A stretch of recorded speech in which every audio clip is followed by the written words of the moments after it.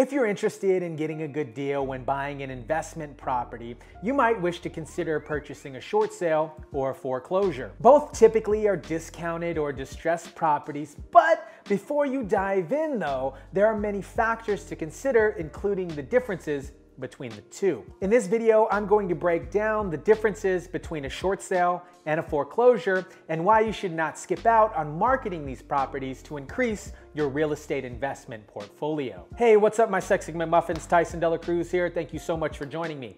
Investors can snag a great deal by buying a short sale or a foreclosure, but a great deal often comes with great risk and potentially lots of headache. Getting through the short sale process or foreclosure process can be time consuming. Early in my real estate investment career, foreclosures were my bread and butter. I considered them the lowest hanging fruit with the highest urgency to sell.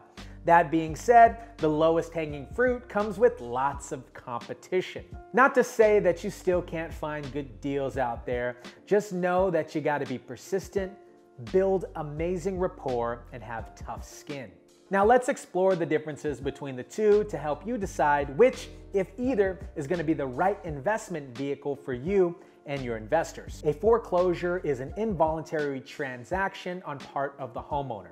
When the homeowner stops paying their mortgage, generally for 3 months, a mortgage lender or lien holder can call the loan and take back the property. This is known as a foreclosure. Some lenders wait a little bit longer, such as 6 months of non-payment before they foreclose. Lenders must follow specific procedures according to their state law on how to proceed with the foreclosure, such as sending notices to the borrower and allow them to go through the foreclosure process if the borrower doesn't take action to reinstate the loan. You can buy a foreclosed home at the sheriff's auction or the foreclosure auction held at the city's courthouse steps. $1, $2, $3, $4, $4, $5, $6, you got $7, $7, $8, $9, $10, $2, $4, sold to the gentleman with the jeans, wham! Yeah, just like that. If the property doesn't sell at the foreclosure auction, it goes back to the bank, and you can buy it as an REO through the bank or a real estate agent. What is a short sale? A short sale is a voluntary transaction on part of the homeowner. When the homeowner is underwater of their home, basically owing more than what the home's worth, they might want to get out of the deal and possibly sell the property. This deal is called a short sale because they'd be selling the home for less than what they owe to the lender. They would come up short of what they owe. Get it? Short sale? Short sale?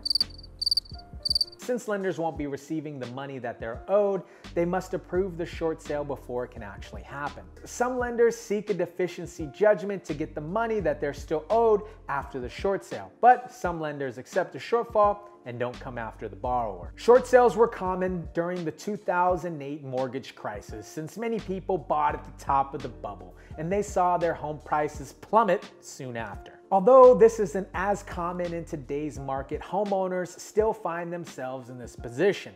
As of the first quarter in 2019, for example, over 5.2 million properties, or 9.1% of all US properties were underwater, compared to the whopping 30% of people who were underwater in 2008. So why would you want to buy a foreclosure? During tough economic times like the ones we're experiencing now, more homes fall into foreclosure or pre-foreclosure status. Because of the lockdowns associated with C-19, many people lost their jobs and some might not be able to make their mortgage payments. Even with government help like C-19 aid and relief and the Economic Securities Act or the CARES Act or suspension of foreclosures for a certain period amount of time, here are a couple reasons for choosing a foreclosure property.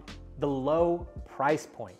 More distressed homeowners means that there will be probably more foreclosures hitting the market at the end of 2021 into 2022. Many real estate investors just like yourself would want to act. Foreclosed homes are already discounted, and when they hit the market, prices should drop even further. Another reason why I like to buy foreclosures is the potential for the return on investment, or ROI. The low price, I can generally fix them up and resell them for a profit as a fix and flip, or I can hold on to them and rent them out.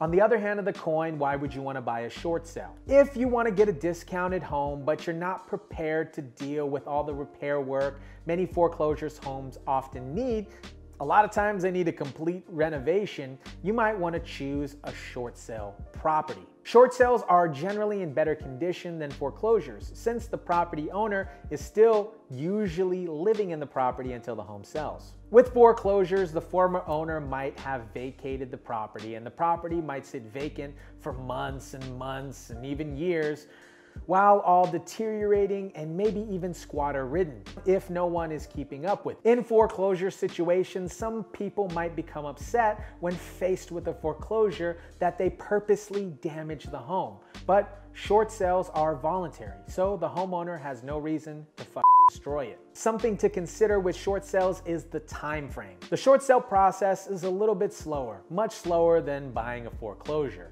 The bank needs to review the reason the seller is requesting the short sale, so an application and review process is much as the same as a mortgage approval process. The bank looks over the seller's overall finances, then they ultimately decide. It can take 4 months or more, even a year, for a short sale deal to actually go through. Something to note here, if you have an interest rate locked in, that could potentially expire. But if you're buying cash, you don't need to worry about that.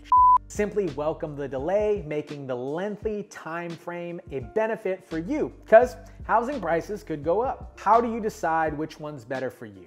If you want to invest in a short sale or foreclosure property but aren't sure which one, here are some key takeaways to remember. Short sale transaction is much like a standard sale.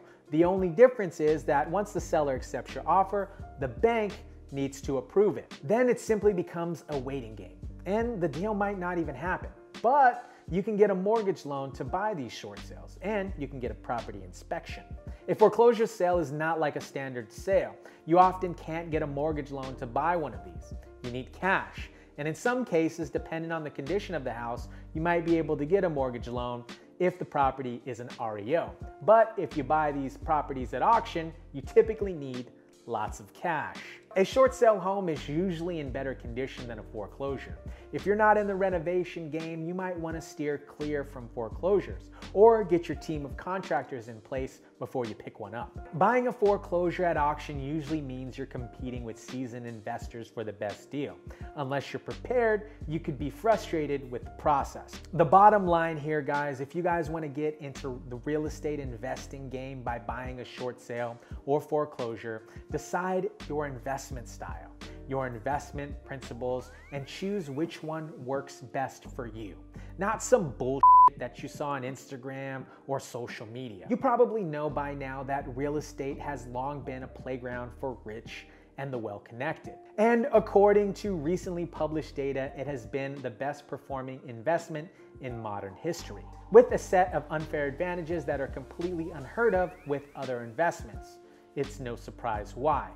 If you're interested in getting started with real estate investing, I've assembled a comprehensive guide that outlines everything you need to know about real estate investing today. I'll go ahead and place a link for that in the description below. Guys, if you like this video, go ahead and smash that like button down below. As always, be kind, rewind. Peace.